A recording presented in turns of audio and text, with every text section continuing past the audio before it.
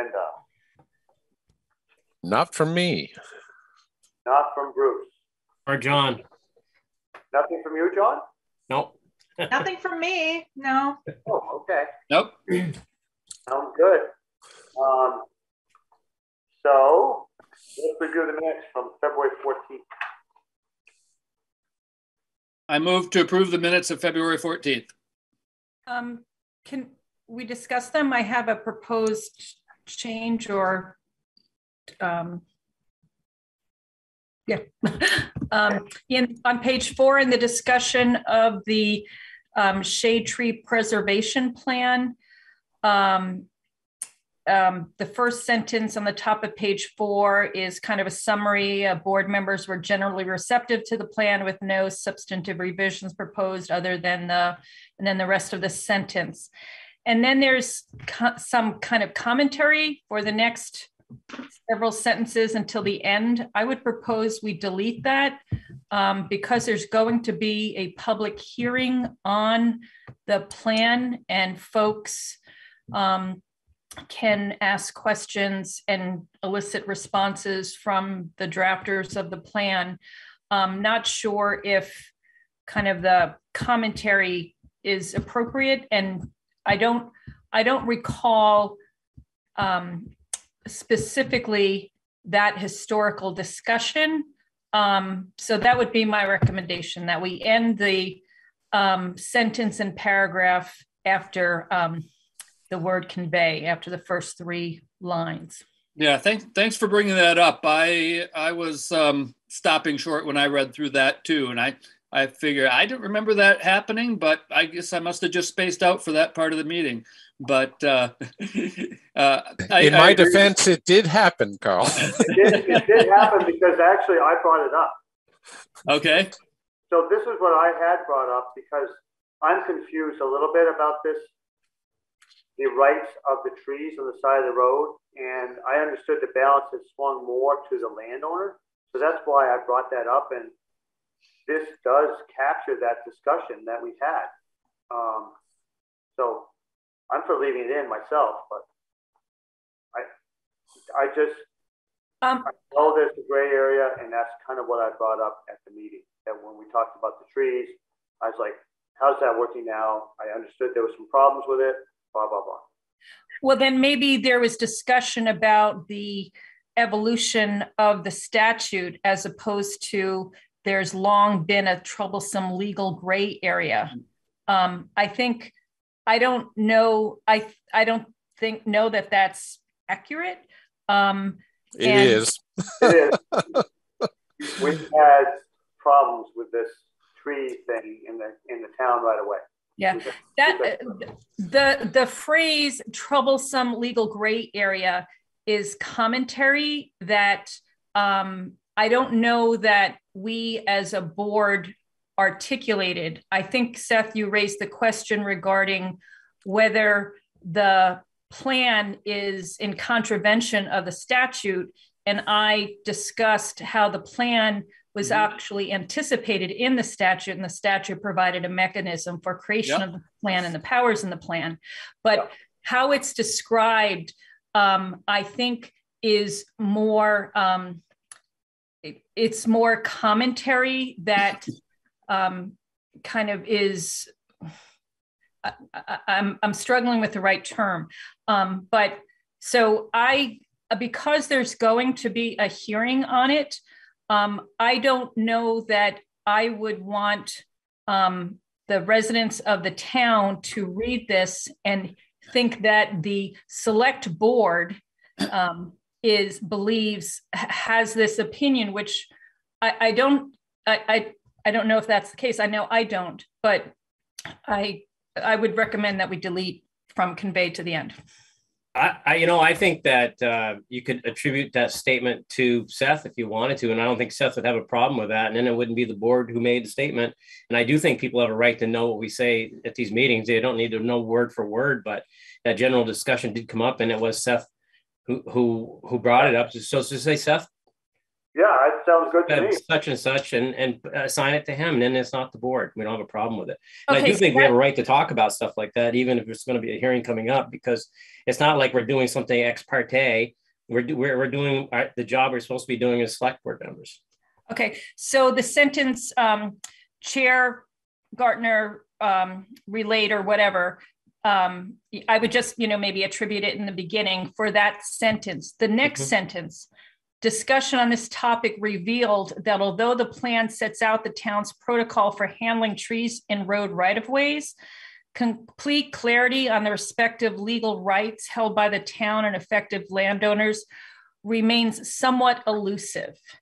Is that all attributed to Seth? I don't mind. because he's a landowner, and I'm sure the reason this came up is because he's experienced this elusiveness. Yeah, but that sentence is attributed to the sentence describes the plan itself as opposed to the historical ambiguity. And I don't know that we dove deep enough into the plan to see whether it clarified that what Seth identified as what Seth called or characterized as an ambiguity. No, the final sentence there, it appears clear, however, etc.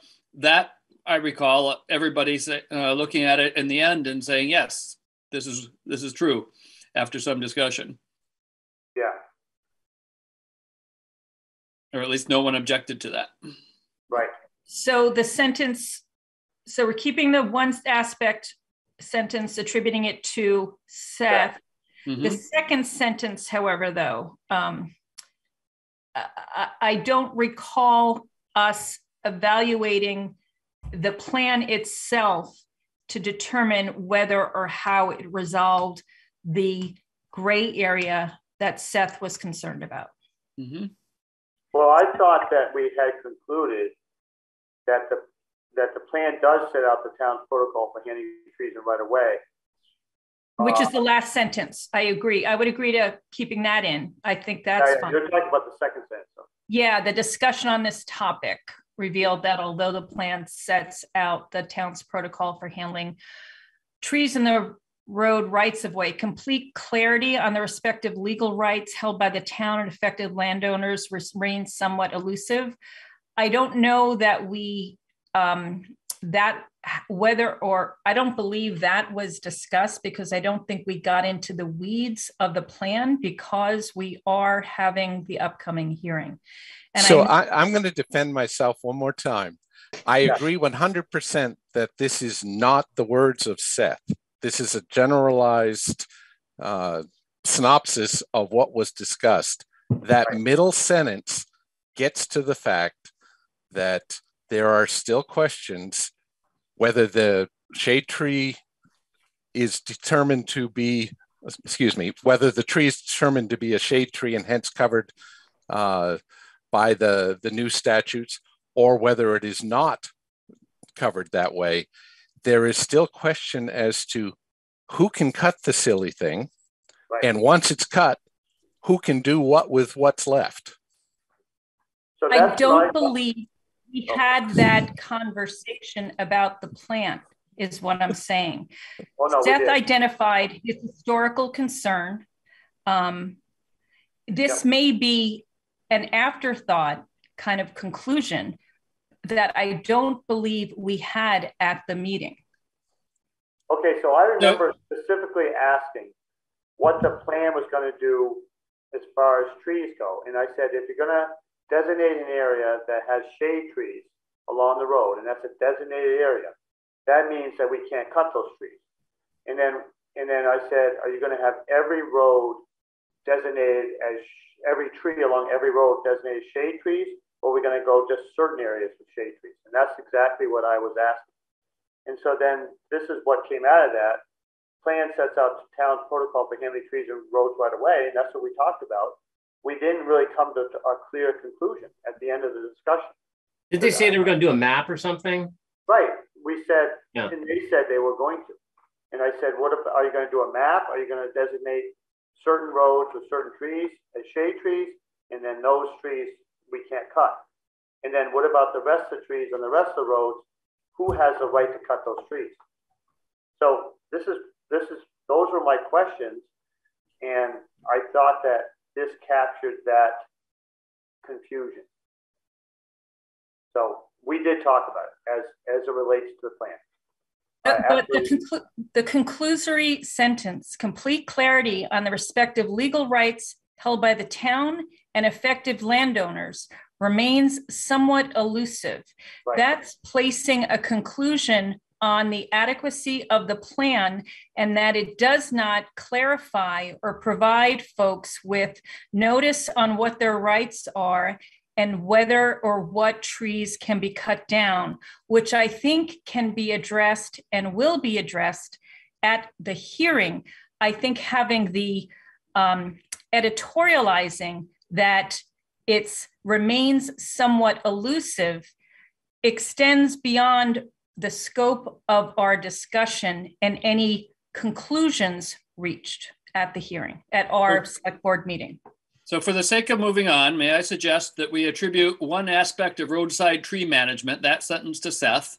Yep. We eliminate the second sentence, the discussion on this topic, because it adds nothing to the previous sentence, and then leave "it appears clear, however," as is. Okay. I mean, we can do that, though. We did have the discussion. I think that's what we came up with, but if that's offensive to certain people, we can just leave it out and move on. You know, it isn't that important. I just want to clarify, I'm not saying it's offensive. I'm saying there wasn't a conclusion reached that encompassed the language in that sentence. So. Well, that seemed to be the answer that I got. The answer to my question was that we weren't clear on the legal rights by landowners or the town. We weren't clear where the line was drawn on that. But, you know, if you're feeling that this is something that's not appropriate, even though it is what we talked about, it does capture that. If it's going to keep us from moving on, we can just eliminate it. That sense is captured in the first sentence about long been a troublesome, has long sure. been a troublesome legal gray area. Yeah, I mean, it's okay. We can move on, leave it out. Okay. Yeah. Okay. Thank you. Thank you. Yep. Okay. So Bruce, did you get that? I got it. All right. Thank you. Okay. So my motion is to approve the minutes as amended. Thank you, Carl. Do we have a second on those? I'll second it. All those in favor, please say aye. Aye. Aye. Okay, got through that. The next public comment. We have public here, I see, but nobody's commenting. Okay, so let's move on to access permits. And we have the 22-005 Rich Atkin curb cut for 2021 Cummings Farm subdivision lot 1. Has everyone looked that over?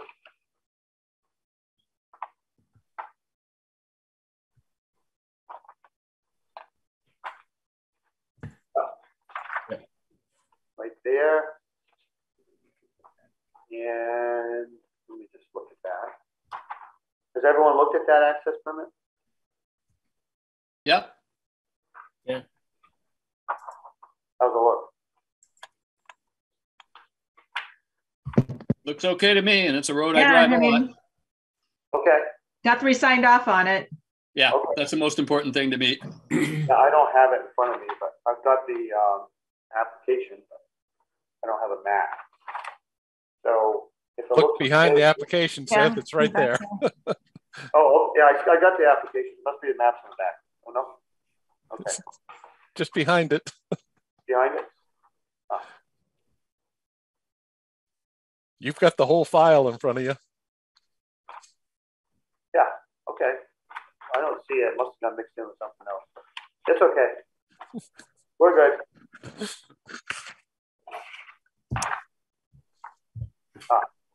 All right. Do we have a motion to approve the access permit or the curb cut? Sure. Oh, I know where it is. It's in the I'll whole. second it.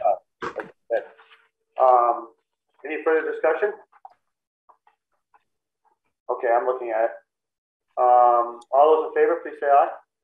Aye. Aye. The ayes have it. Thank you. Okay, the next thing we have is consideration of liquor license applications. And we have Fox Market and Plainfield Hardware. And they're right here. Has anyone had a chance to look them over? So the Fox Market one is screwy.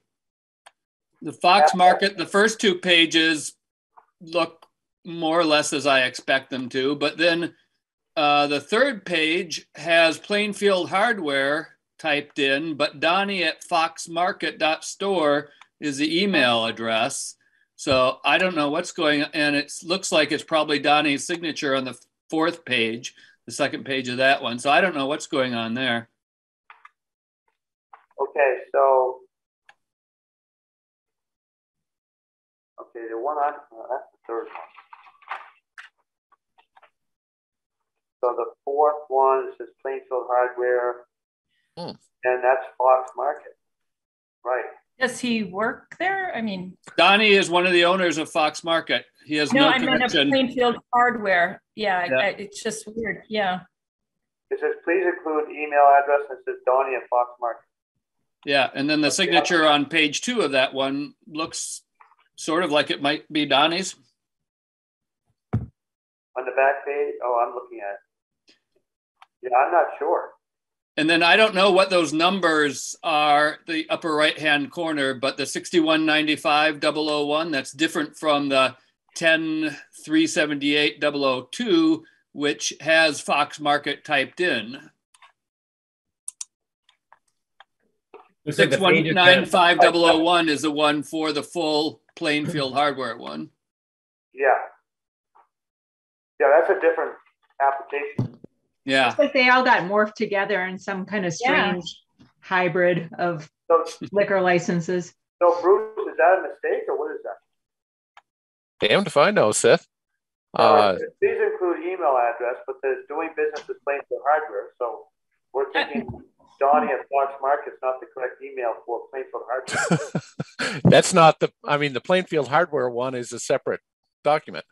This was meant to be the Fox Market one, but clearly he wasn't working on a clean slate here.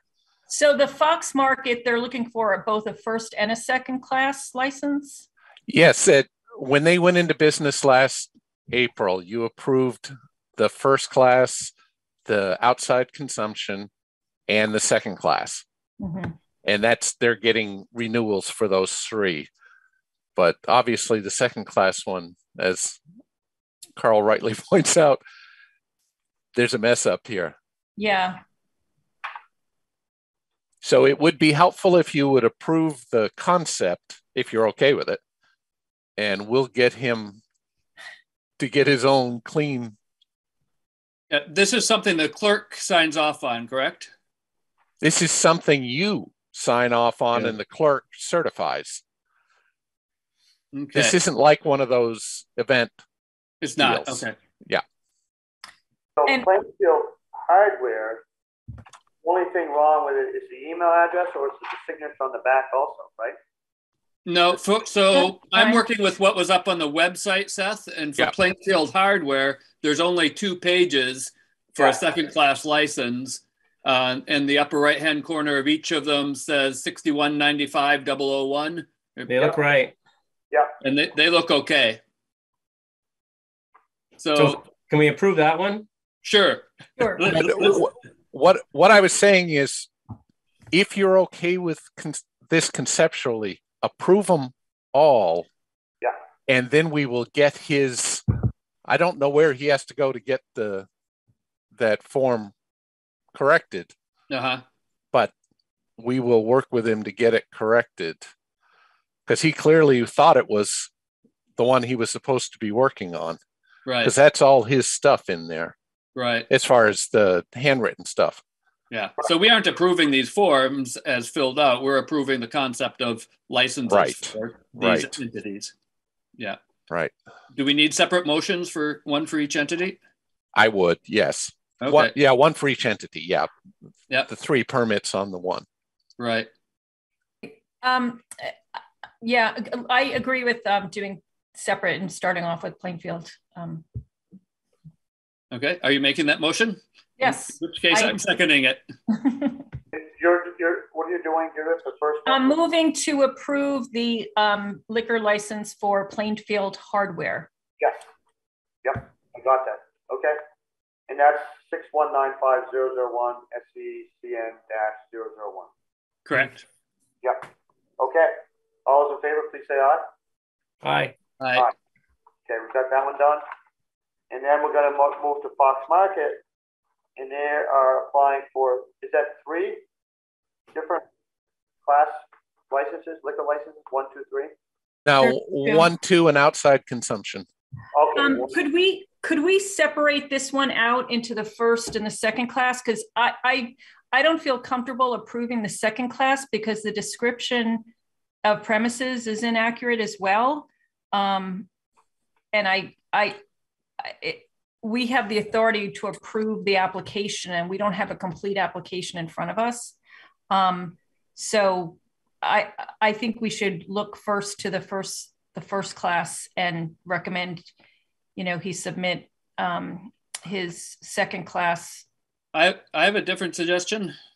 I would like to approve the renewal of the liquor licenses for Fox Market under the same conditions as last year, subject to complete and accurate applications being made.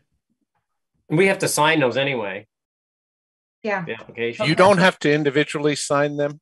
Oh, you don't? You only have to sign on behalf. That was one of those COVID deals where Seth, basically last year you approved me because it was one of the meetings that Seth was in Florida. Mm-hmm. But this time you'd be approving Seth to sign them. Oh. Okay. So I support Carl. Is that a motion, Carl? Yes. Okay. I second that. Okay. All those in favor, please say aye. Aye. Aye. Aye. Okay, good. In that motion, did we talk about me signing the things since I'm here? Yes. Okay. Yep. Thank you. Okay, that's done. The next thing is the mask mandate discussion on town management in light of COVID-19.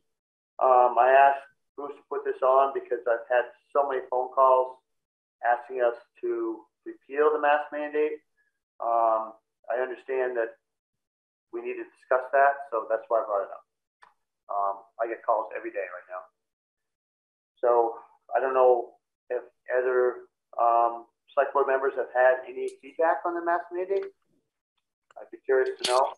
And also, I think that maybe some people are going to call in tonight. I see a lot of names up here.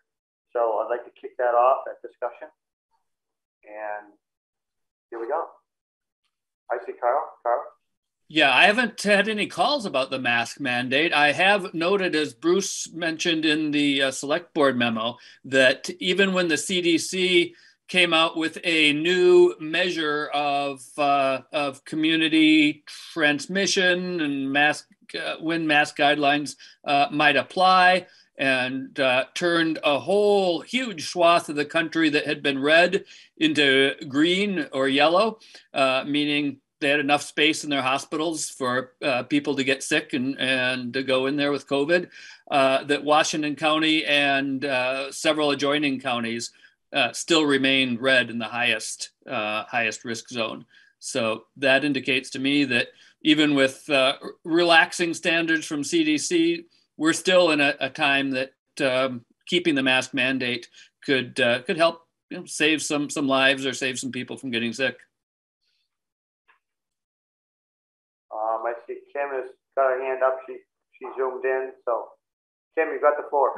Yeah, I wanted to I'm more focused on the businesses in East Montpelier, not about national, causes and things like that, because Montpelier is looking to drop theirs on March 11th.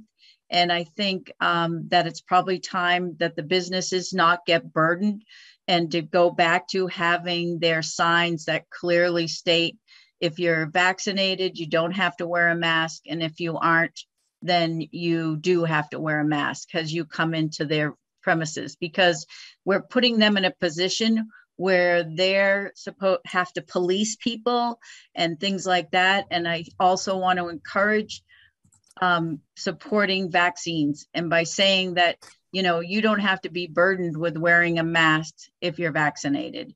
And I think if you speak to the hospitals in the region, they are not at capacity. They have plenty of room for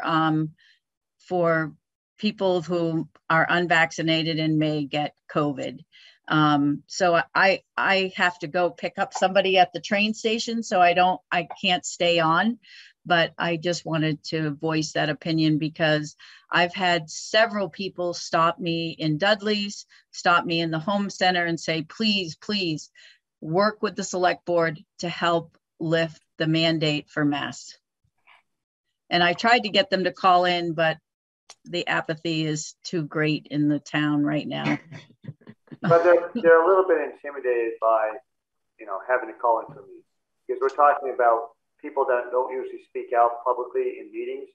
You know, ordinary people that have jobs are not usually present at these meetings.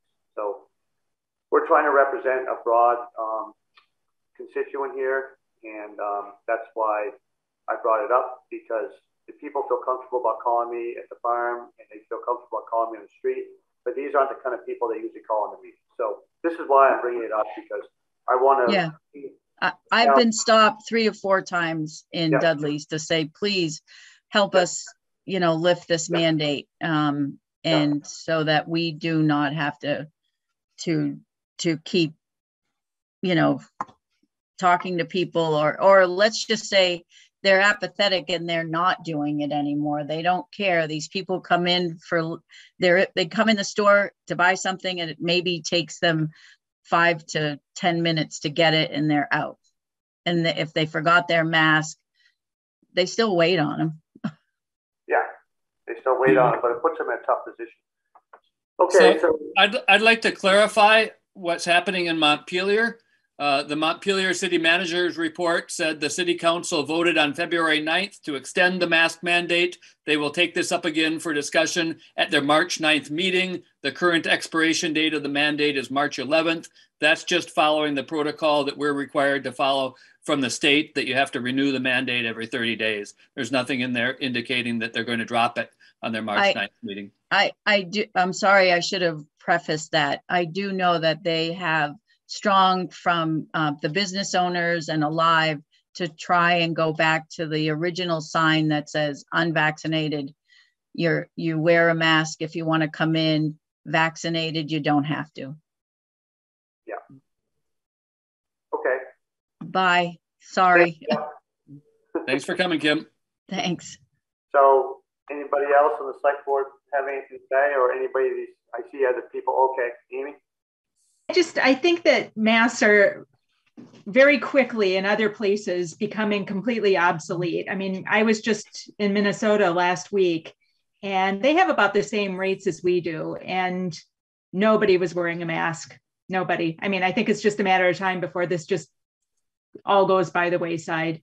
There's only 35 people, I think I heard today, in the hospitals in all of Vermont. Yep, that's right. I read the same thing.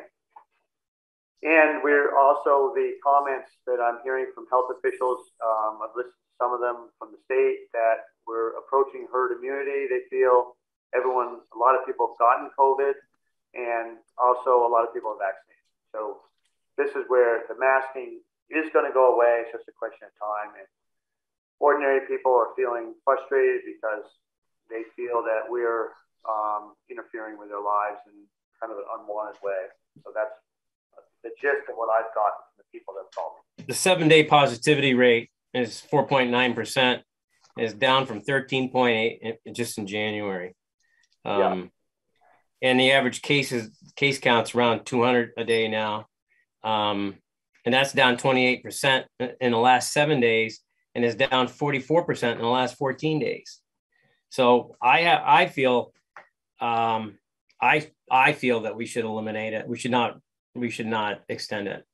Our little town's not going to make a huge impact on transferring COVID anyway. and I know Burlington's talking about doing away with it. There's all kinds of areas that are not, like Berlin never did that. And if you go up to Berlin and you go to the Planet Fitness, I was there the other day. There was only probably 3 people out of the whole crowd that was there that were wearing masks. Yeah. So, but really, just to clarify though, John, is that this is the meeting where we would extend it. It would have to be the next meeting. This is just, I brought this up under my own violation, and I asked Bruce to put it on the agenda. But I asked Bruce to put it on the agenda just because I've gotten so much feedback from towns. Yeah, well, so we don't have to. We're not in the business tonight of extending it because it still would go until our next meeting. Right. I don't know if we could stop it now, which would be nice if we could. You can review it. I think that if you read the statute says as a minimum you have to meet at 30-day intervals, but there's nothing saying you can't meet sooner to eliminate. Right. So I think like you said, I think we could eliminate it at this meeting. But we don't have to. We're not in the business of having to extend it yet. Right.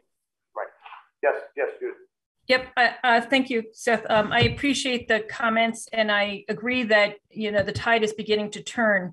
At our last meeting 2 weeks ago, we discussed extending the mask mandate at least until, or I know that I had a concern about extending it at least through town meeting, because we were going to have a number of people coming into the school building, and there may be people congregating in other places, just chatting, more people in and around town than usual.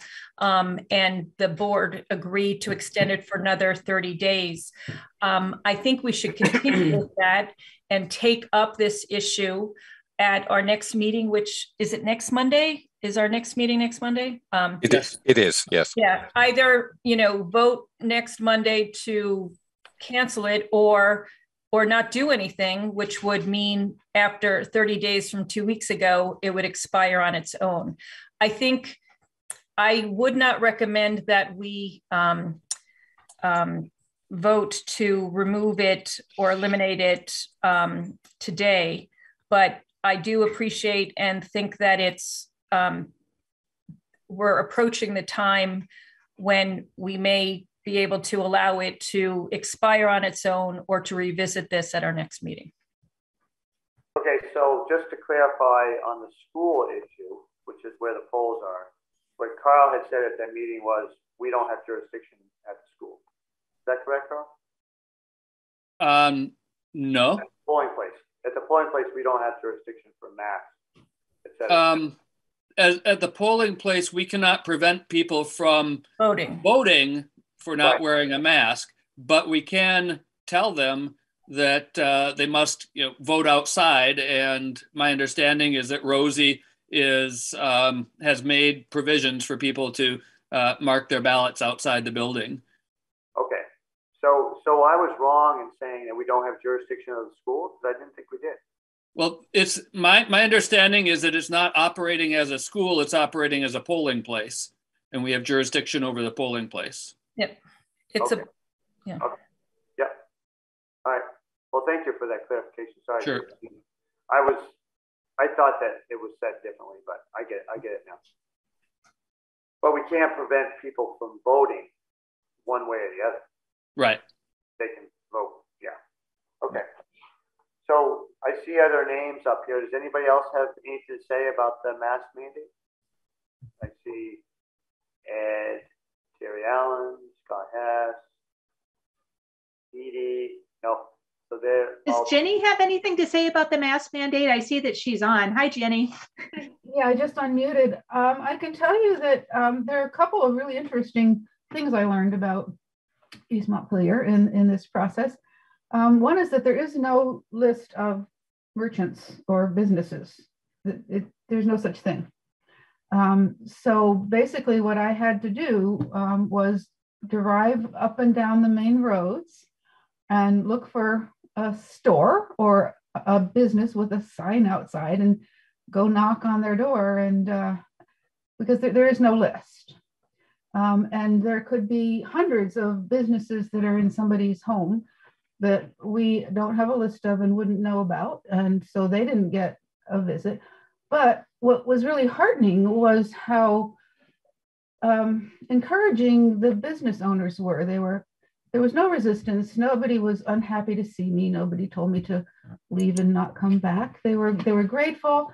They quickly put their masks on when they saw me walk in the door with my little package of stuff.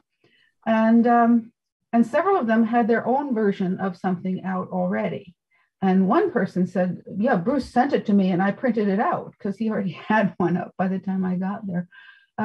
So I didn't see any resistance. I think that there's enough people who were grateful to have somebody authorizing them, so they didn't have to be the quote unquote bad guy. And that's always a decent role for a civic organization to play, is, I'll take the heat so that you can look sympathetic to your customers, which is what you should be doing. And I still don't know where all the businesses in East Montpelier are. Okay. Seth, you asked for some more comment. Yeah. I think we're basically outliers by now, and if I choose to wear a mask, I'll wear a mask. Right. But I think the time has come, as people have mentioned. Yeah, and you're exactly right. If you want to wear a mask, that's absolutely fine. The people in the businesses would appreciate that if people were allowed the choice, and we're kind of at that point in the pandemic, et cetera, where it'll be by choice. The mask mandates are going away. But if I don't know what we have for support at this meeting to end it. Not sure where everyone's on this. Judith is recommending we don't do it. So I have the clear feeling from Judith that she doesn't want to act on this at this meeting. I don't know where everyone else is. I would like to act on it, but myself. We could act on it after town meeting and do it next Monday. Okay. Yeah, I'd like to do that, because you brought Seth to the table, the people who've been calling you to ask to have it dropped. But when I've gone out in the past on Front Porch Forum and asked, we've gotten strong support for it. Things may have changed. I think we need to do some due diligence on this and give people a chance to know that we are considering a change of policy. But I will say, Carl, and I do appreciate your thorough researching from Front Porch Forum, or using Front Porch Forum as a platform. But I have to tell you that the ordinary person on the street is not going to come forth. They will call you, or they will buttonhole you as they're going by. They'll talk to you in Dudley over a cup of coffee. They'll go to the home center, etc. But it is an aspect of the public that you're going to reach through Front Porch Forum, but you don't reach a lot of the working class people in town. That's my perception. That's my perception. I don't think it's that inaccurate. But it's fine. We can put it off another week, and this is certainly. I'm glad I brought it up. Yeah. Because it gives us warning. It gives us time to flesh it out a little bit further, and we can bring it up in the next meeting. And I guess I would, Seth, if folk come to you and feel comfortable approaching you, if you can try to encourage them to call in or participate at our meetings and share with them that we'll be receptive and we're looking for their input, because we want to make decisions that represent what the residents and folks who live here want us to do. We don't want to do it in a vacuum. And that's absolutely true, Judith. And I did tell every single person that called me or approached me and said, we're having a meeting, please call in. But like I said, they're shy about doing that. And I need to get phone numbers to them, the time of the meeting, the time when the agenda item comes up, et cetera, et cetera. They need to be coaxed along to speak in public. It's always an issue, especially with people that tend to be more working class people. They don't feel comfortable about some of these public forums. So anyway, I think we can kick it along to the next meeting. Sounds good. We've had a healthy discussion about it, and I'm ready to move on. That sound good? Okay. Sounds good. Okay, so we've got warrants.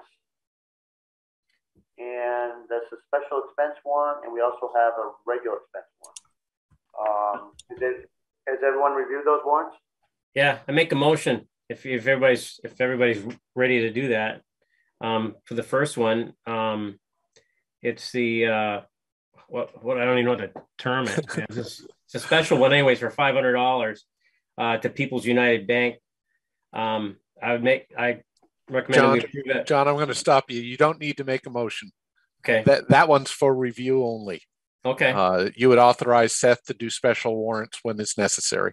Okay. Yeah, I did that one. That's probably why your name's on there. But the minutes reflect that we have reviewed that one. Yeah, thoroughly reviewed it. The other one does require a motion, I believe, to have me sign it. The regular one, the regular expense warrant dated February 28th. And I looked through that one. I didn't see anything that was strange or out of place. Mm-hmm. Right, it's not very much, actually. So you want to approve the we would do a motion to have Seth sign this one? Yeah. Which would be the expense warrant from 2/28/22 to 2/28/22. Yeah. Yes. We have that motion. Do we have a second? Second. Okay, I'll give it a second. Judith, all those in favor, please say aye. Aye. Aye. The ayes have it. Other business? We didn't have any. We're 3 minutes early. Well, since we have 3 minutes and Kimberly just showed up, but let me just throw this out there. ARPA funding, Bruce gave us an email after the last meeting about gradual clarification around the rules for use of ARPA funding. I just want to put up on our attention something that we've talked about a little bit in the past, and that is a process for getting town input on how to use that. So let's just not forget that. Yep. So Carl, I can give you a quick update for what it's worth on that topic. Judith had mentioned doing this in April. Yeah. So what I've done is set up the April 4th meeting to have this topic brought up again, and Bonnie Wanninger from Regional Planning will be there to help us again, like she tried to do last fall. And this topic will be how to get citizen input on spending the ARPA funds? It'll probably be described as a very general topic, but yeah, hopefully we'll be talking about a lot of aspects. Yep, very good. So in advance of that April 4th meeting, should we send out, notice and signpost and front porch forum, letting people know that that will be the topic of discussion and we're beginning to look for input? Or is it this April 4th meeting, which is kind of the beginning of how we will determine the process for getting information? I just think it might be helpful having folks at the meeting where Bonnie is explaining what types of projects are eligible. That sounds good. Yeah. Or should we wait until we get the projects that I think that if we get some guidance first, then we can craft our advertisements or our public notices around that. Because if we do it willy-nilly, we have no idea what we're doing. But I think it's just worth getting on people's radar that we have a one-time infusion of buku money, and we're trying to figure out how to spend it to do the most good for the town. We're still trying to figure out the parameters of that, and April 4th will be a discussion of it, because you got to tell people something 7 times before it really registers. Not when it comes to giving away money. Tell them 7 times. I'd rather just have more guidance before we advertise, but whatever. What do you think, Bruce? This one's your guys' thoughts, not mine. Okay. All right. So the way you want to do it, Carl, was you wanted to say we have bushel baskets money giving away at the town clerk's office. And we don't know what the requirements are, but just come down. Come and get it. No. I think we can probably figure out some more elegant language than that. You can be more specific. Okay. We can talk about this at our next meeting. Yeah. We have Kimberly Jessup with us at 7:15. I think we ought to hear her speak. So Kimberly, you're on the floor. All right. Hi, everyone. So the bushel baskets of money. Gee, that sounds exactly how we do it in approach. So I know we have a short time and you all have to get to another meeting. So I just thought, if it's okay, I'll give a brief overview of what I think might be of interest. And then if there are particular things you want to flag or have me run down, I'll do my best to try to get that for you. Sounds good. So I think the last time that I saw many of you, I guess I should introduce myself, Kimberly Jessup. I serve as the state rep for Middlesex and East Montpelier, and I think I know a lot of you on the call. And I think the last time that I saw many of you, it was around discussions of redistricting.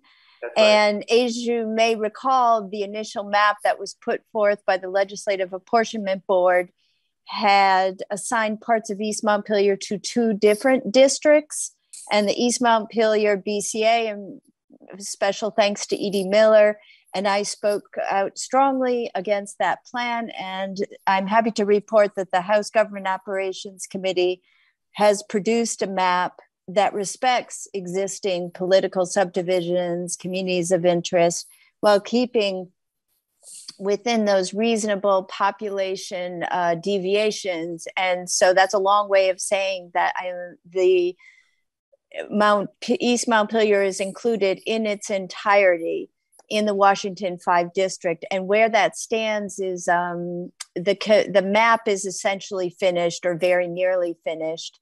And now what happens is Legislative Council can then start to begin to draft the reapportionment bill. And that has all sorts of language that puts into words descriptions of these new districts. So that's good news. And thanks to all of you who engaged, it really does make a difference, because they heard from a lot of folks, and that's really important.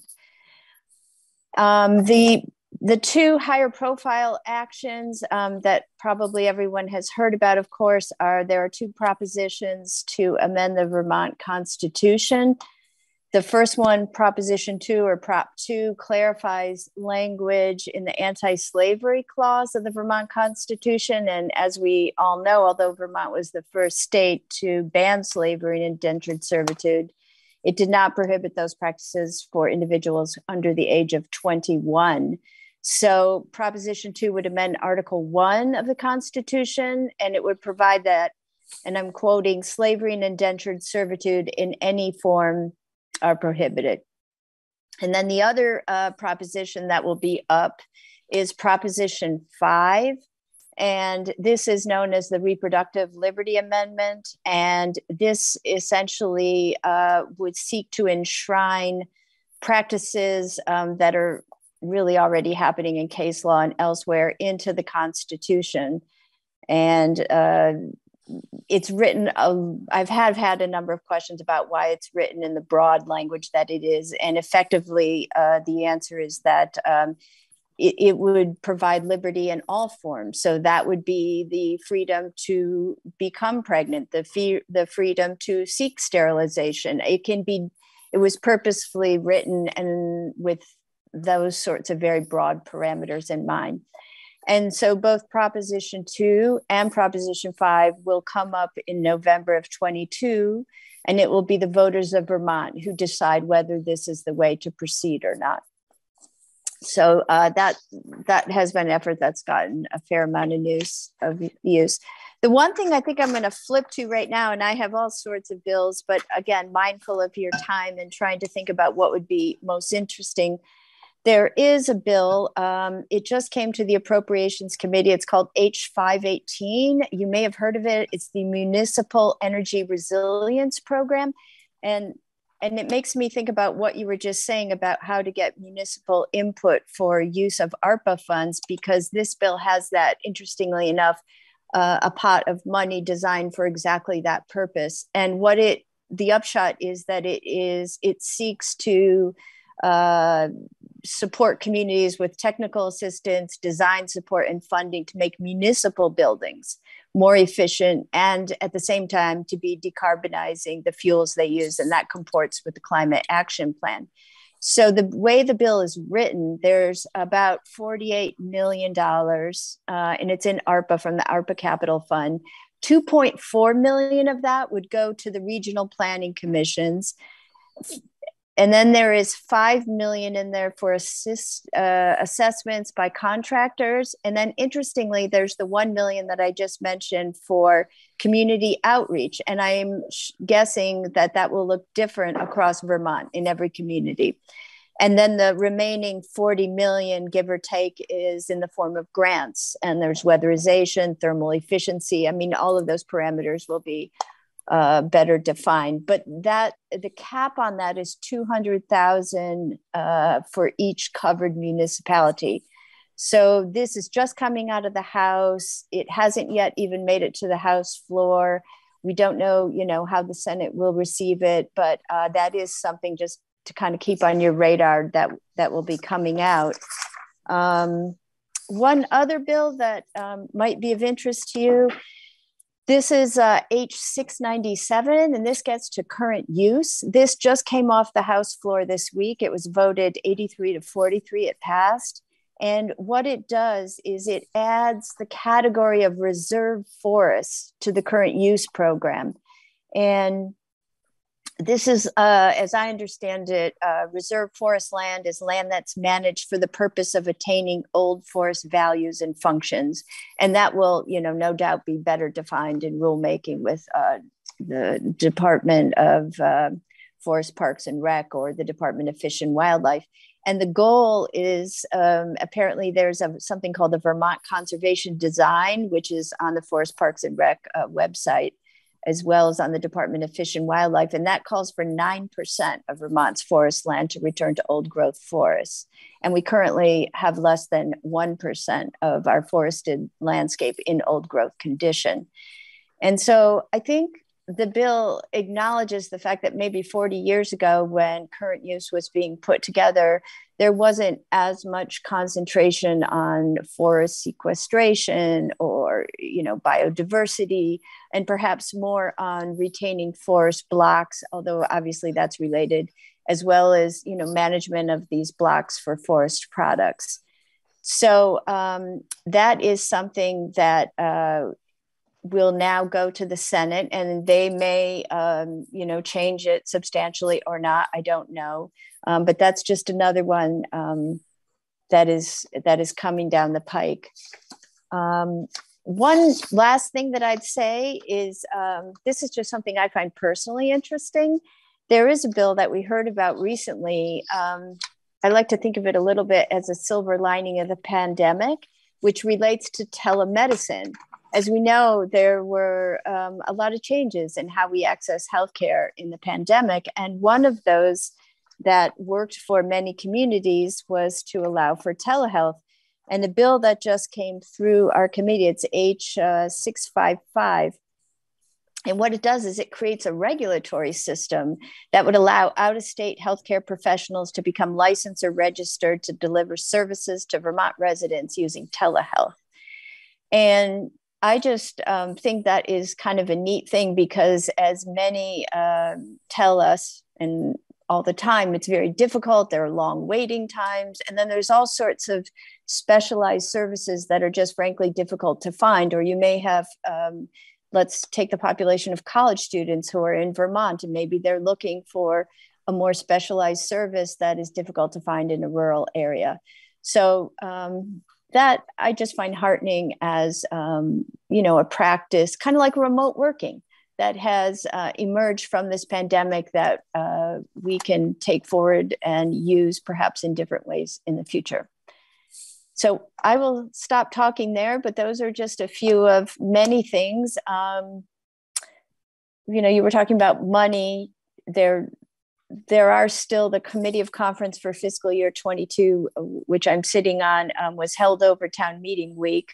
There were some disagreements about some amendments that were put on. And so we'll take that up when we get back, and then we'll pivot to fiscal year 23.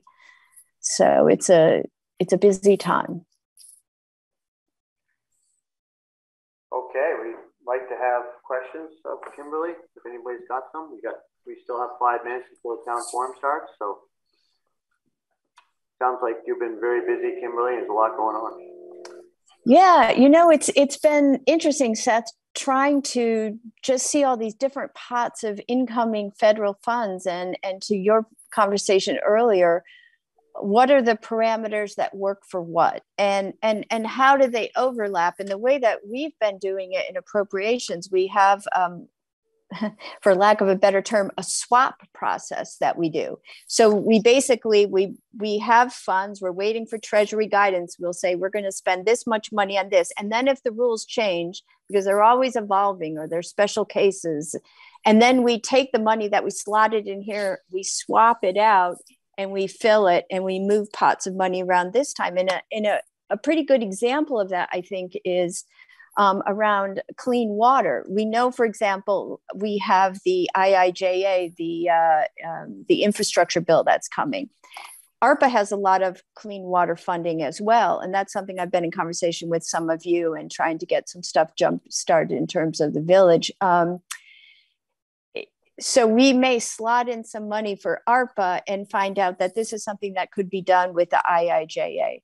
So this whole process of how one moves around the different funding streams, which is what all of us do in our own family budgets, right?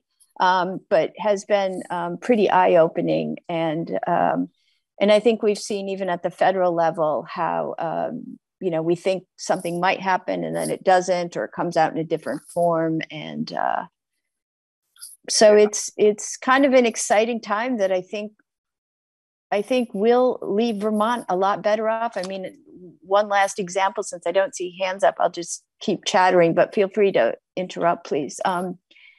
Housing, we are putting so much money into housing, and it is my hope, and I'm pretty optimistic about it, that Vermont's landscape with housing will look different, and we won't have the same pressures that we do now. And hopefully it's done in a way that is respectful of community patterns and zoning and all of the above. Yeah, so basically it's what you're in the position is to try to allocate the money wisely so it has a long-term positive effect for Vermont. So right. If you need any guidance on that, just call me anytime. I have a strong agricultural bent. So, yeah, in the committee conference, there is a piece that has to do with agriculture. It has to do with the difference in feed, I believe, making that up. It's like, I think 2.6 million. Yeah, well, that would work. Yeah. Does anybody else have anything to ask of Kimberly? Because she's a font of information, and she likes to talk. Jenny's got a hand up.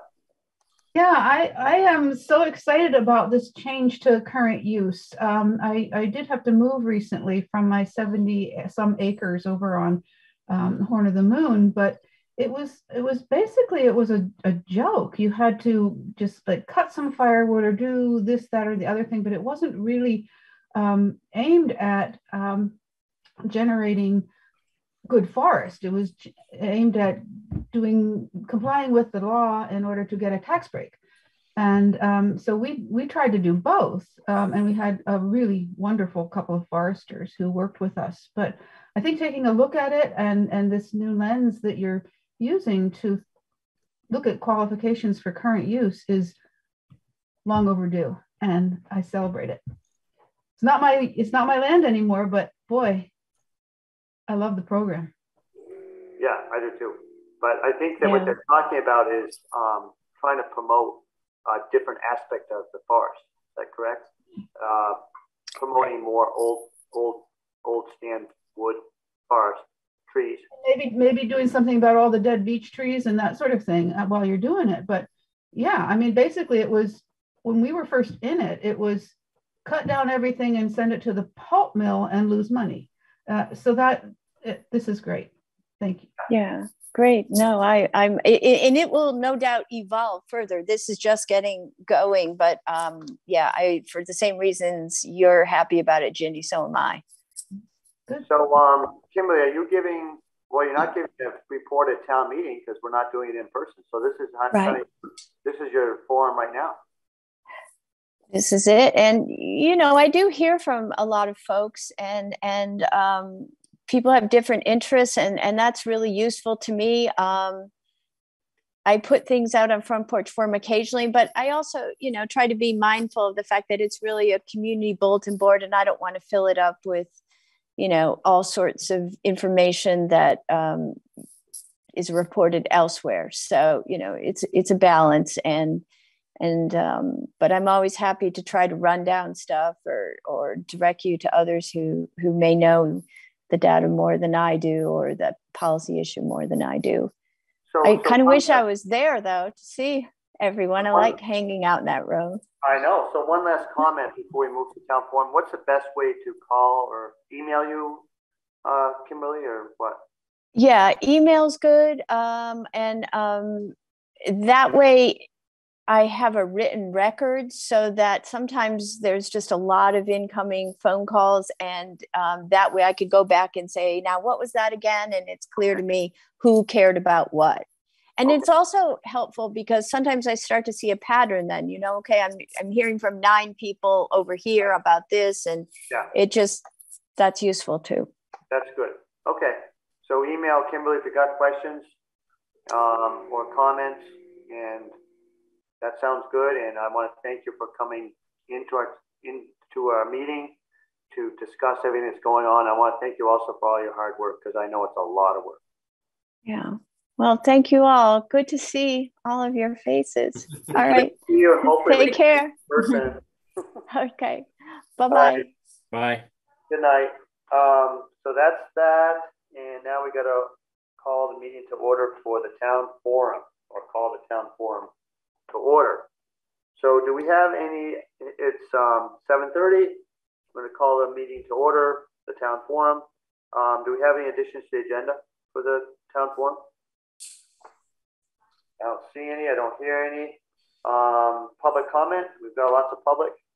So let's move on to B, review of and discussion of 2022 town meeting articles. I see a lot of people are tuned in. And I think we'll start right in with Article 2, which is FY 2022-2023 budget. Do we have any comment or questions on that? All is quiet on the Western Front. Article 3 is the one about the property tax protocol. Do we have any questions on that? We do not. Article 4 is changing the constable to appointed position.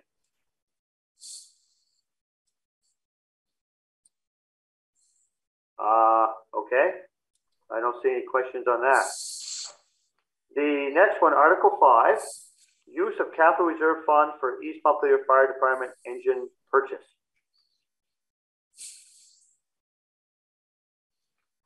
No questions on that?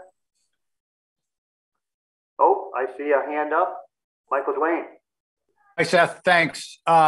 It's not specifically with regard to the fire engine purchase, but I'm concerned that our select board has chosen not to put the operating budget of the fire department and the ambulance department up for a vote as a separate article or separate articles for the taxpayers to vote on.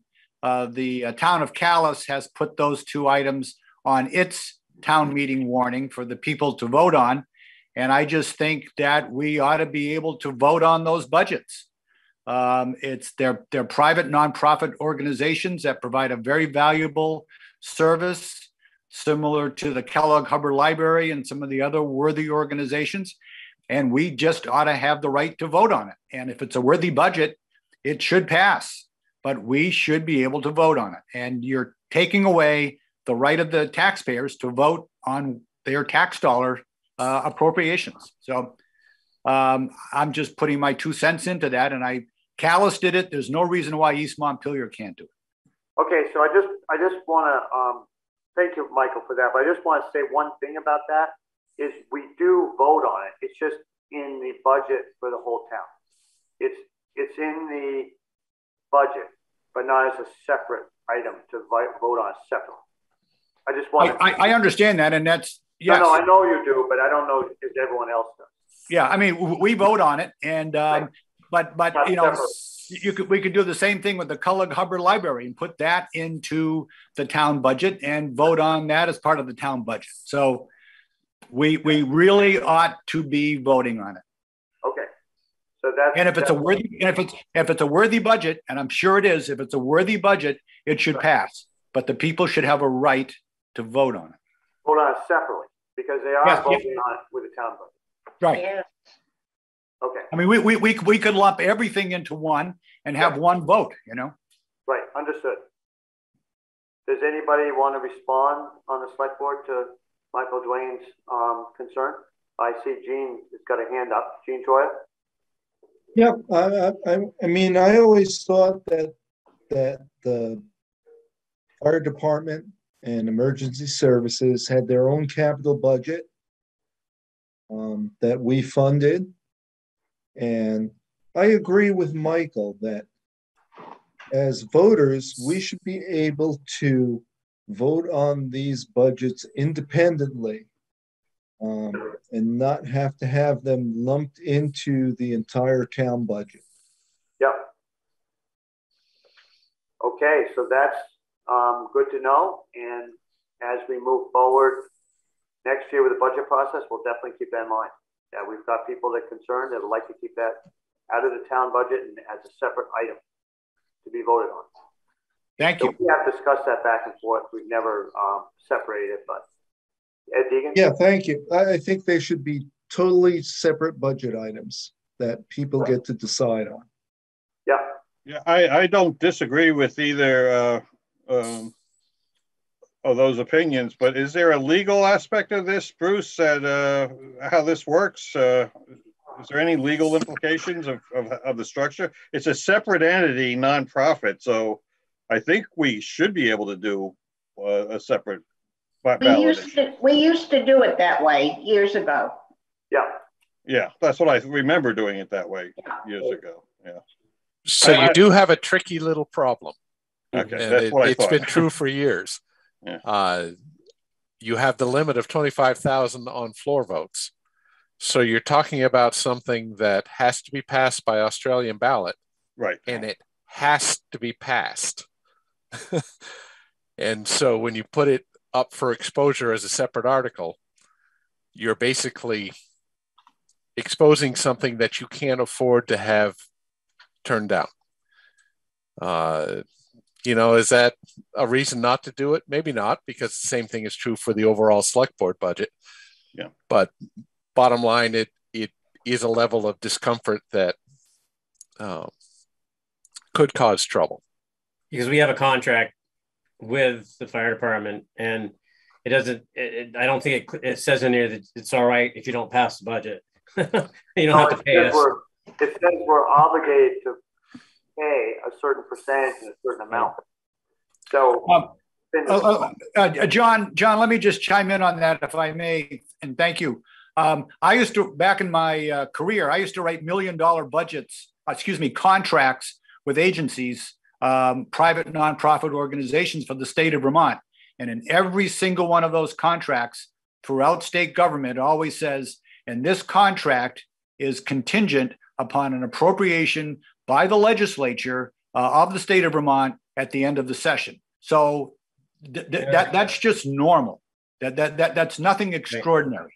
And people would sign these multi-million-dollar budgets, contracts, then they had employees, but it was all contingent upon the legislature appropriating sufficient funds, because otherwise you're holding the government with a small g hostage, and you just can't operate that way. So yes, it's important. It's very important.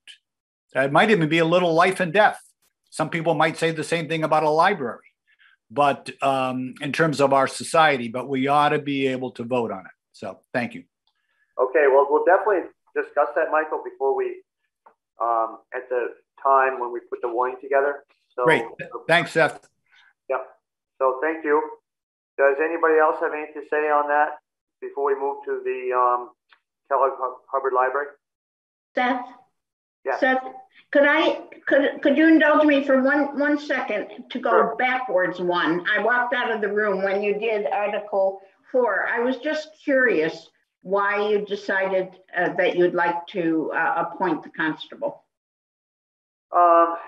Well, we've had issues with this position and a problem with it, and it brought forth the fact that sometimes if there's a problem with an individual in a position, we are powerless to act on that if it's elected. So this is why we're requesting the voters' approval to make this appointed. It can be sensitive when you have individuals elected to a position and then you are powerless to affect their behavior. So this is why it would be appointed. Then if there's a problem, you could act appropriately. And it's very hard to do that when this position is elected. Okay. Could I ask a general question based on that response? Yep. I was reading the Free Press this morning about, I think it's in Essex, Underhill. A select board member in Underhill was recalled just last year or something, and now he's running again. So the article was about, here's this guy who was recalled. Well, how they did that, because in the past we have dealt with this issue of an elected person somehow going off the rails. Yeah. But what Underhill did was they amended their charter to allow for the recall of an elected person. Yeah. And that might be something separate from the constable thing. I'm not making that contingent, but that might be something that we might want to think about for our charter. Okay. Well, that's interesting, Edie, and I'm glad you brought that up because that's another tool, is what you're saying. That's exactly what I'm saying. Right. Yeah, it's just a tool. Right. It allows the people, and it is, I've forgotten whether it was by vote or by petition. It was by vote. Yeah, it had to be petitioned and so forth like that. But it allowed that to happen, whereas right now it doesn't. Unless you have that in your charter, you cannot, you got to wait till the next election. And that's hard to do. Okay, Carl, you've got your hand up. Yeah, thank you for bringing up the recall idea, Edie. I just want to remind you that the charter recall, at least in the first go round of setting up the charter to begin with, when we were doing blue sky thinking of how do we want to change our local government to be able to do things that the state doesn't empower us to do that would be beneficial for the town. And the thinking of the committee at the time was to not move forward on the recall because they thought that that would lead to really messy personal public conversations of the sort, the sort of personnel conversations that are best handled behind closed doors. Mm-hmm. Yeah. And so for that reason, it seemed reasonable to me, given issues that we've had with constable in the past, that it would be much simpler and face-saving for everybody to be able to handle that as a personnel matter and take care of that without airing dirty laundry in public, getting emotional. I was not linking the notion of a recall to the constable position at all. It just made me, I just read that article this morning, and I think it is a tool because we're not going to, all our positions, we're not going to make them appointed.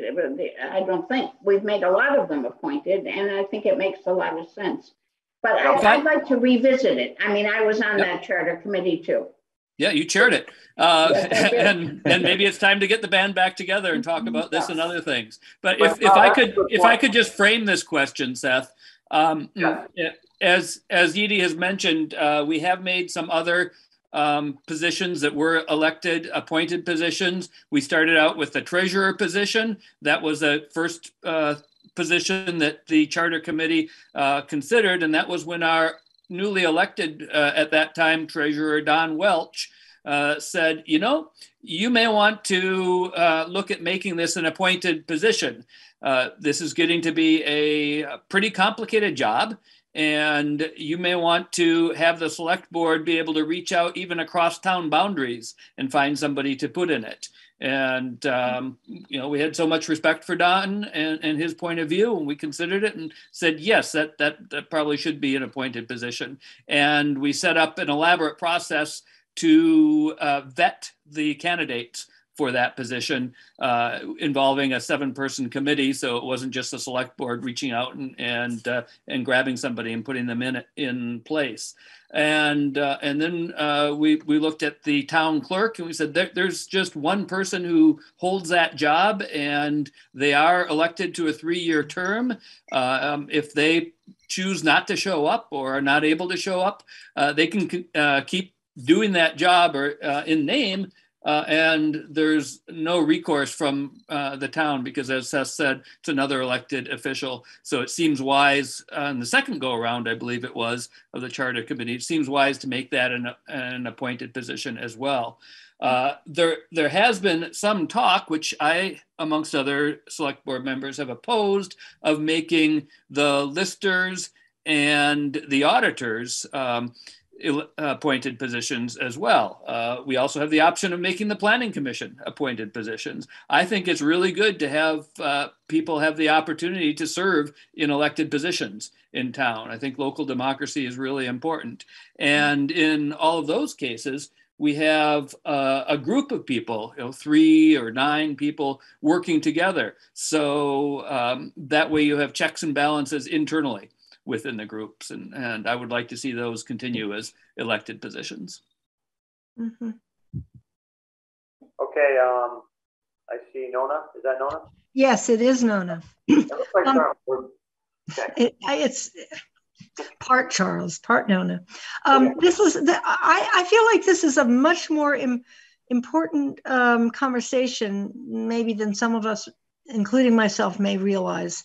And we have, for 40 years that I've been involved in town business, enjoyed a relatively amicable town where we've been able to get business done without too much kickback, and find the people that are like-minded, put together things and present to the town ideas that the town could vote on without rancor. We've been very fortunate to live in these times. But as you all know, things are getting much more divided in this country. And I think these very issues that we're talking about that have been relatively up and down in the last years are going to be more complicated. And so I don't have an answer, but I think that we all need to be very sensitive to these kinds of issues, and maybe that's not at all what you have in mind in dealing with this, but I think it can get tricky, and I appreciate it being discussed in whatever depth is necessary. Thank you, Nona. Yeah. Does anybody else have anything to say about Article? Oh, Gene. So we're talking about Article 4, changing the constable to appointed position. I think in general, we want to be careful about concentrating power in appointed positions to the select board and taking that power away from the individual voters. We've managed to run our town for a couple hundred years by electing all these people individually. And, you know, maybe everyone doesn't agree, but everyone has a say. And I think we need to be careful about concentrating that power in one board. That's what I have to say. Okay. Anybody else have anything to say about Article 4? Okay, I'm going to move on to Article 6. Since we did the fire department engine purchase, and I see Carolyn Brenner is here to talk about the Kellogg Hubbard Library appropriation. So if you have any questions about that appropriation, Carolyn Brennan is here. She's Executive Director of Kellogg Hubbard Library. So, questions? Carolyn, nice to see you. Thank you for your patience. You've been here for a while. I'm not hearing much. I'm not seeing much. Did you have anything to say, Carolyn, besides answering questions? I mean, you gave a very thorough presentation to the select board when you came in. So I did. And I'll just say, I just barely put our spring newsletter up on our website, and our annual report is still there too, with all of the stats and information that I would give to the town. And our annual report is in your town annual report. So I really just came to answer questions. Right. Well, thank you for doing that. Of course. Yeah. So I don't see anything, so I'm going to move on to the Article 7. Thank Carolyn again. And like she said, the report's in our town report. So, Seth, quick question. Carol, do you have any idea roughly how many people from East Montpelier use the library? Do you have a guesstimate? Sure do. We have 737 active patrons from East Montpelier. So that's residents that have used the library in the last year. And they checked out 12,000, a little over 12,000 physical items last year, plus digital use we can't track by town. That's pretty impressive, actually. Were you good, Scott? Okay. So I'm going to move, like I said, to the Four Corners Schoolhouse Association appropriation. Anybody have any questions on that? I don't see any. Okay, so the next one is East Montpelier signpost appropriation. I don't see any there. Article 8. Article 9 is East Montpelier Trails Incorporated appropriation. Sorry about that. Hi, Seth. As a relatively new person involved in Vermont local politics, can you please explain what happens if a majority no vote passes on any of these budget amendments or articles? Then they don't get it. They don't get the money. They're just not funded for the year? That's right. Okay, thank you. Yep. Thank you. Some of this stuff gets voted on the floor usually if it's under 25,000, but because we are operating under COVID rules and everything's Australian ballot, that's why everything's on Australian ballot, even the small items. Article 10, Montpelier Senior Activity Center appropriation. Anybody any questions on that? Comments? No. Article 11, Central Vermont Home Health and Hospice appropriation. No questions. Article 12, Rural Communities. Beth, there's one question on that. Oh, there is? Sorry. I was muted, yeah. 12 and 13, I keep reading them again and again to try to make clear to myself what the difference is between these two things. Could you explain it simply? RCT and Green Mountain Transfer. Carl, you want to get into that? I know it's two different companies. Yeah, this is actually a different transportation question than the one that we usually get. Yeah. You know what the one we usually get is. Right. So Article 12 and Article 13 are both for the commuter bus along Route 2. And as you said, Seth, it's two different companies that have split the cost of providing those services. So we're just being asked to provide funding to each of those. But you can consider them as one common article. If you like having the commuter bus along Route 2, then you should vote yes on both. If you don't like funding it, you should vote no on both. And I believe it's been level funding for quite a while. Or it has been, yes. So it also comes up Town Hill Road. Don't forget that. It's not only on Route 2. That's right. It comes from Montpelier and comes up County Road or Upper Main Street onto Town Hill Road. Absolutely. And they stop at, if you stand out on a corner, they'll stop and pick you up. And anybody would stop and pick you up, Nona. Hey. At my age, I'll take that as a compliment. And we like to support mass transportation, at least I do personally. But. Thank you. Okay. Any more questions on the transit? Nope. Okay. Twin Valley Seniors Incorporated appropriation. Anybody have any questions, comments about Twin Valley? I believe the executive director is on board here tonight, Jean Troya, to answer questions. I'm not seeing any. Okay. Let's move to Article 15. Is the funding request study committee recommendation for appropriations to worthy organizations. We have a number of those. I think there's over 20. I've got a sheet somewhere here with them, but where is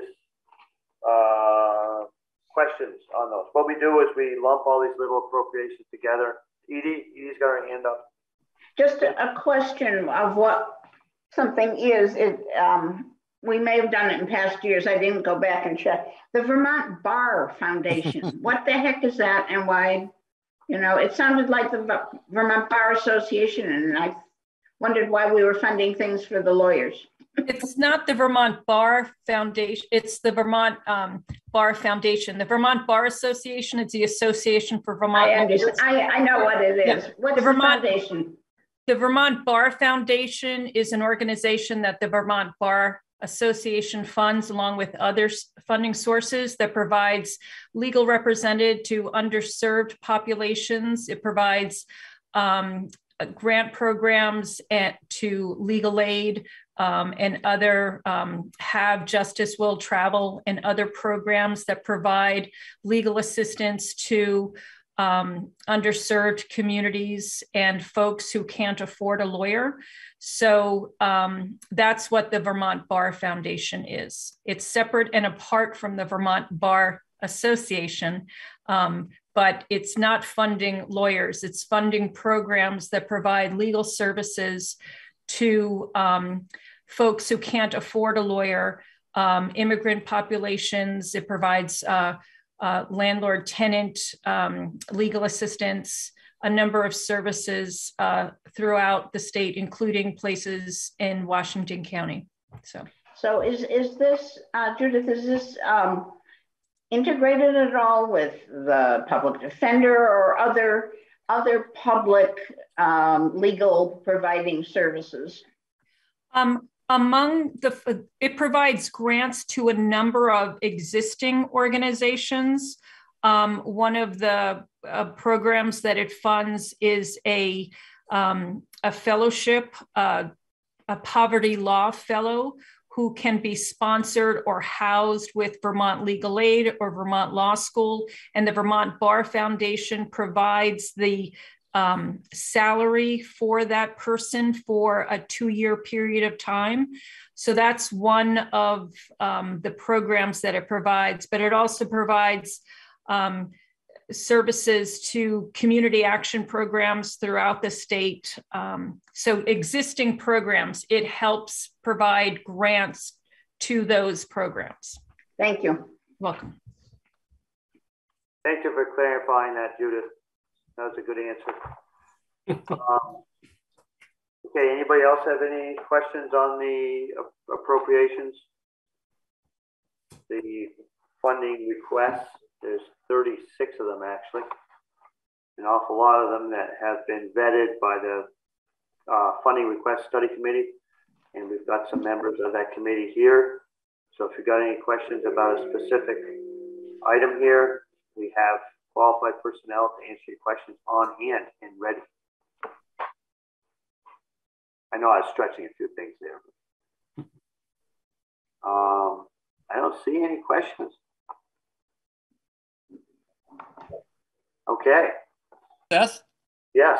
Since there aren't any questions about any of those 36 organizations on Article 15, I think this is a reasonable time just to point out a democracy aspect of the way we organize our votes, since that's come up a number of times in today's forum.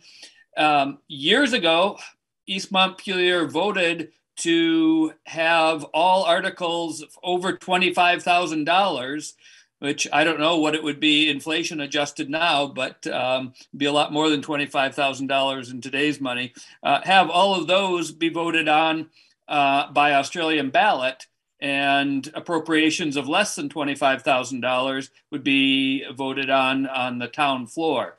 And what that has meant is that when we get something like Article 15 in an ordinary year, when we are meeting in person, then we have the opportunity to discuss each of those and to amend the amounts if we want. Whereas everything else, like Kellogg Hubbard Library, Montpelier Senior Activity Center appropriation, CVHHH, etc., those are always on Australian ballots, even in non-COVID years. And we don't have the amendment. Bruce's, you're right. You're right. Most of those are under the 25,000. Thank you. But things like the Kellogg Hubbard Library appropriation is always on Australian ballot because that's over the 25,000. And what we find ourselves doing to operate within the rules the town has given us is breaking out the organizations from this article, what's Article 15 this year, and putting them on either the separate articles for voting on at town meeting or bumping it up to something that's voted on by Australian ballot. And I don't have a point to make about what to do one way or the other here. I just want folks to understand the dynamic that's at work here, how we are working in response to what the town decades ago told us that they wanted to do. Is it a great thing? Is it a not so great thing? I don't have a strong opinion on that, but we've got a lot of people here who've thought a lot over the years about how to run the town, and I wanted to bring that to the front of the discussion. Okay. Seth? Don? Yes? I just wanted to put a little history in here because those of you who were around when I was one of the movers that grouped these, because we used to spend long times on each one of these items. It might even be an hour on a $500 item or a $100 item. And so this was one way to shorten the meetings, because you can deal with a local thing and a $100 thing. You can say, okay, I want 125, but I'd rather have 130, and you vote, you do all that, and it just eats up a lot of time for very little money. And this allows going with a grouping and keeping it under the 25,000 does just, because you can break that in a town on the floor. You can break that down and isolate one and increase it or decrease it or whatever as may be voted. So it's still there. The town meeting effect is still there, but it's so shortened a lot because we get the funding request committee that has already vetted these.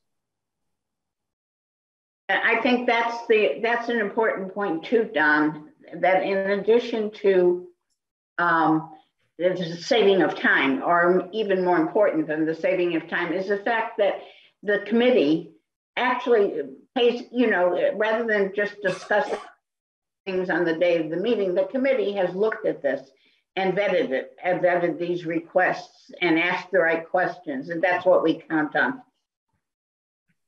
And if I could just add to that a little extra history, we started out with $10,000. You are not in Vermont, are you? No, I'm not in Vermont. Just far away.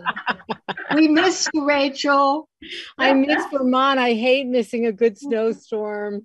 But sorry, anyway, I didn't mean to interrupt you. That's okay. That's all I really wanted to add to it is when the committee first started, I was actually on the very first funding committee years ago. And we started out with a $10,000 limit. And at some point, I don't even remember when or how it happened, it was raised to $25,000. I think it was because we were getting more and more requests and inflation and whatever. So. Okay. Yeah, thank you for that history, all of you. And I just want to point out that for these articles that are broken out of that, what's this year, Article 15, then those are not unsupervised added to the ballot, but the select board itself provides that due diligence work that the funding request study committee does. And you can raise your hand too. In a minute, it'll kick in. Oh, Paul, you get your hand up? Yes. I wonder what my father would think of this. I think, you know, we've spent decades making town meeting less a matter of our doing our own town business and more, I suppose it facilitates the ease of operations, but it seems to me that it's, you know, we basically pretty well caused our town meeting to be not worth going to except for the lunch. And I kind of feel bad about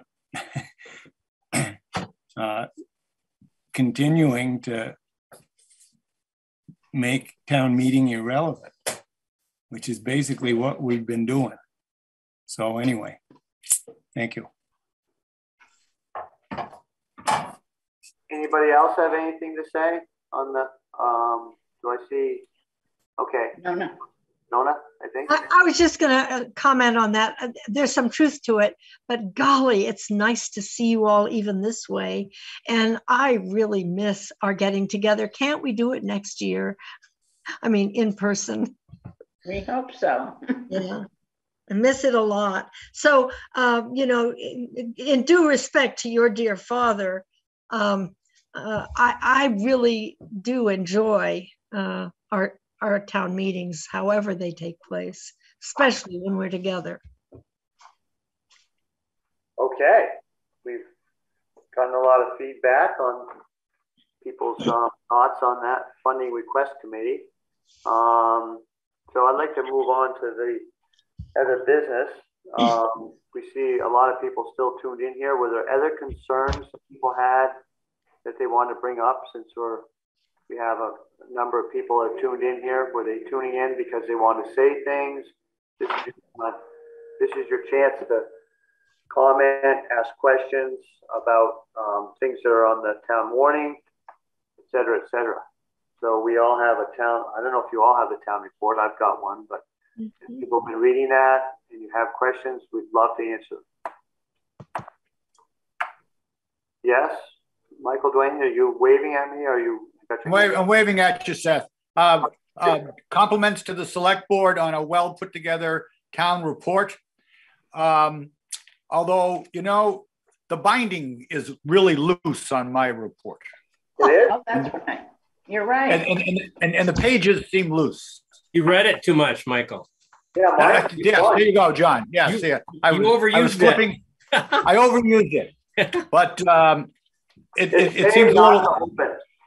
It seems a little flimsy. I got to put some, some glue in there. But anyways, a very nice town report. Thanks to the select board. It's very well put out. Just check with the printer about the binding next year. Okay, so Deb Fillion is the one who puts it together. Does an awesome job. And the other thing I want to say about the bind, it's made not to open. You're not supposed to use it. Oh, okay. That's it. Okay, thank you. It only has to last a year. That's right. And it's made to look nice when it's on the coffee table. Okay, good. Thank you. Okay. Just to clarify, Deb Fillion, as an elected auditor, put together the town report. Excellent job. Excellent job. Fantastic. We'll pass that on. Always good job, Deb. Does anybody else have any comments, complaints, questions, etc.? Yes, Ed? Just want to also say thank you to all the boards, select board and all. It's been an interesting couple of years that we've all survived through. And, I think the town has survived and come out because of who we are as a group. And select board, really appreciate everybody, fire department, I'm one of the auditors. Deb does an absolutely great job. You look at other town reports, I think it's one of the best ones that are out there. Bruce, I can't thank you enough for everything that you do. And Don has done just a fantastic job. But all the committees, everybody who has reached out and served for the community, my personal thanks to all of you. Well, thank you, Ed. Of course, everyone knows that Don is going to be retiring soon, so that's going to be sad. I want to thank Don for all his years of service, and he served on many different capacities for the town, and he's been a fantastic resource for us all. And I hate to see Don retire. So I want to express our appreciation to Don and wish him lots of luck in playing, etc. So